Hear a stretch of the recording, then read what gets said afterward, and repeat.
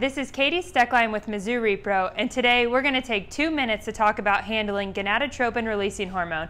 When handling GnRH, be sure to wear gloves to avoid any exposure to your skin. GnRH is a peptide hormone that is somewhat likely to degrade at elevated temperatures. Store GnRH in a refrigerator long term and use a cooler and ice to keep product cool during transport and use. Direct sun exposure should be avoided as well. 18-gauge 1.5-inch needles should be used to give injections.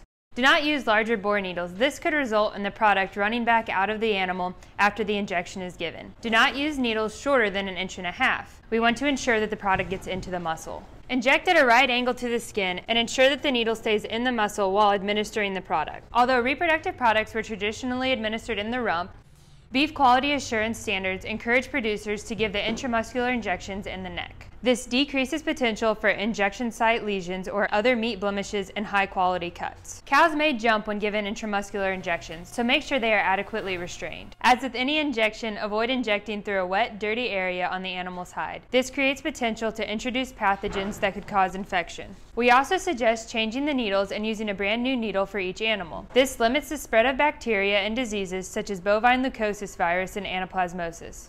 After each injection, change out the used needle for a clean, new needle before drawing up product, so that the contents of the bottle are not contaminated. It's very critical that the animal receive the full dose, so when using a pistol grip syringe, slap shot, or similar device, be very conscientious about the dosage they are receiving. If practical, you may consider using small, single-dose syringes instead. Several pharmaceutical companies have GnRH products for treatment of cystic follicles. Many of these products are also FDA approved for use in synchronization protocols. Most GnRH products are a 2 ml dose, but be sure to verify the label dosage with any pharmaceutical. In Estrus synchronization systems, you may see GnRH administered at the start of a synchronization protocol to reduce variation among cows in the stage of follicular development. This ultimately results in cows expressing estrus in a shorter window of time. GnRH is also often administered when timed AI is performed to induce ovulation among cows that have not yet expressed estrus and had their own LH surge. GnRH is metabolized very quickly in the animal's body, so there's no FDA withdrawal period or milk discard time when using this product.